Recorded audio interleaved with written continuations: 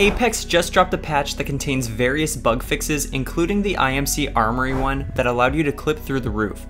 You used to be able to throw grenades in while the top was closed, and you could even ash portal inside. However, that is no longer the case, but Respawn didn't think to patch this one. If you have a Trident, have your teammate hop in the driver's seat while you go underneath it. When your teammate exits the Trident, you will still clip through while the roof is closed. Hopefully the devs get around to patching this one soon. Subscribe for free Valkyrie Heirloom giveaway.